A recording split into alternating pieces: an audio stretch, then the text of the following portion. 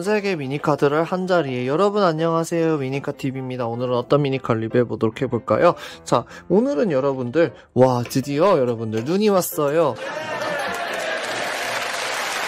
네, 그래서 눈이 왔기 때문에 여러분들께 소개해드리려고 벼르고 있었던 차량을 한번 보여드리도록 해보겠습니다. 짜잔!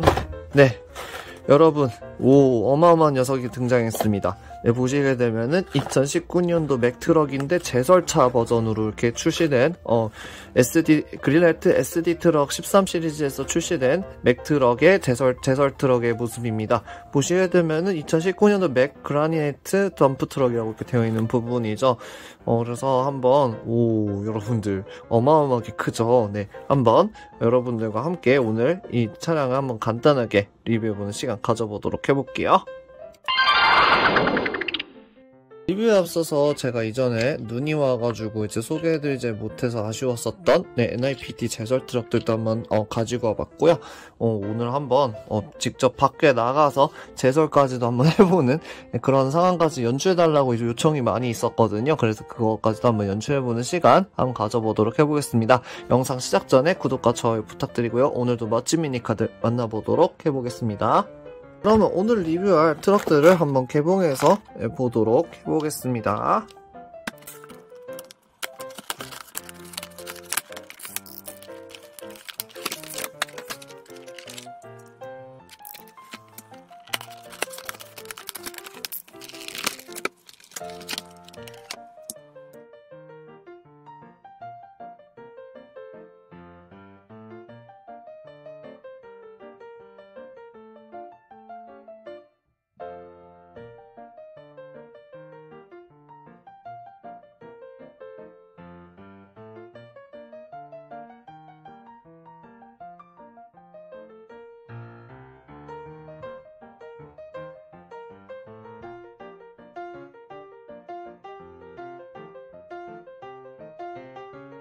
짜잔, 여러분 개봉했습니다. 우와, 여러분들 이 엄청난 크기, 그리고 앞쪽 부분에 이 제설 도구가 우와, 진짜 엄청나게 큰데요. 보시게 되면은 여러분들이 이제 흔히 이제 미국에서 많이 쓰고 있는 맥트럭 금형으로 만들어진 제품이고요. 다음에 여기 위쪽에 보시게 되면은 우와, 이런 것들이라든지 뒤에 부분에 이런 것들도 굉장히 디테일하게 표현이 되어 있는 모습이고, 다음에 안쪽에 이렇게 보시게 되면은 1단, 2단, 3단까지 이렇게 올릴 수가 있어요. 그래가지고 이렇게 올렸다 내렸다 할 수 있는 이런 기능이 들어가 있는 부분입니다. 전체적으로 타이어 휠도 굉장히 준수하게 표현해준 부분이고, 밑에 부분 보시게 되면은 바퀴나 이런 전체적인 디테일도 굉장히 예쁘게 되어 있는 부분이죠. 그리고 특히나 그린라이트의 장점인 무게감이 굉장히 묵직하게 느껴지는 그런 다이캐스트라고 보시면 되겠습니다. 앞쪽 부분 보시게 되면은 이게 맥이라고 이렇게 되어 있는 부분이고, 이 맥의 이제 특징이 이 강아지 있잖아요. 불독 상이 이렇게 동상이 이렇게 이제 차 앞에 붙어 있는데 그것도 아주 예쁘게 이렇게 표현이 되어 있는 모습이고요. 사이드 미러 표현도 준수하게 표현해준 부분이고, 이쪽에 이제 크락션 울릴 때 쓰는 그런 기능들도 이제 미국의 차를 보면 이런 것들이 잘 드러나 있는데 그런 특징들도 굉장히 잘 잡아서 표현해준 부분이고요. 옆쪽 부분에 보시게 되면 이런 이제 연료통이라든가 이런 것들도 굉장히 예쁘게 표현이 되어 있는 모습이고, 특히 이 차량 같은 경우에 여기 위에 부분에 경광등하고 그리고 이런 조작할 수 있는 이런 약간의 도구들이, 이런 것들이 굉장히 디테일하게 표현되어 있는 편입니다. 옆에 부분 보시게 되면은 이 바퀴 커버도 이제 맥이라고 이렇게 되어 있는 부분이고요. 다음에 옆에 있는 제설 도구를 떼어낼 수가 있거든요. 한번 떼어내 보도록 해볼게요.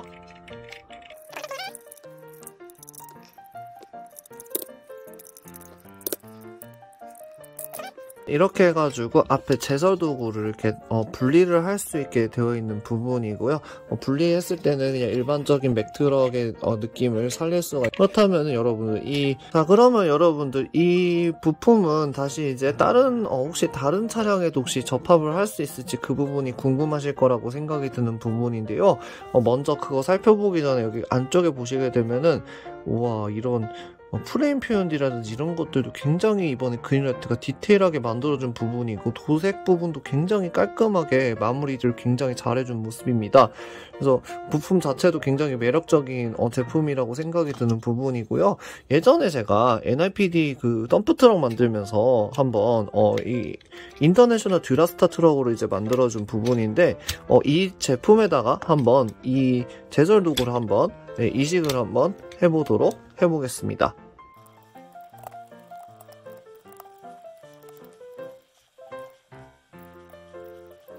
짜잔, 여러분, 맥트럭에 있었던 제설 도구를 이렇게 인터내셔널 듀라스타 트럭에도 이렇게 접목을 시켜봤는데요. 우와, 여러분들 되기는 되는데, 여기 나사는 조금 이제 길이가 짧아가지고 잘 안되는 부분이긴 한데, 그래도 잘 이제 붙어서 이렇게 사용하는 데 있어가지고는 문제가 없습니다. 그래가지고 이런 식으로 색다른 차량을 또 만들어 볼 수도 있는 부분이고요.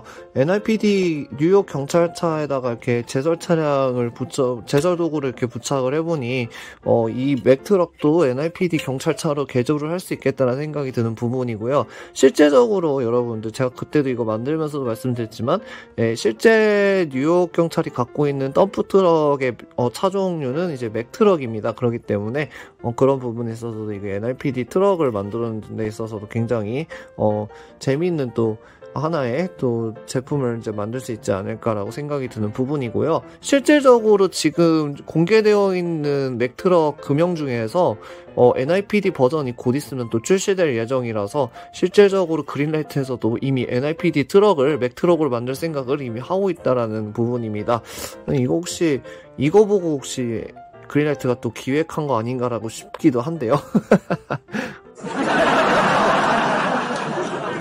제설 이제 겨울 시즌이 끝나면은 이렇게 간단하게 이렇게 제설 도구를 이제 탈거한 다음에 이제 디오라마 연출이라든지 공사용 차량으로 또 사용하면 되는 부분이라서 굉장히 활용도가 높은 아주 훌륭한 모형이라고 말씀을 드릴 수 있을 것 같습니다.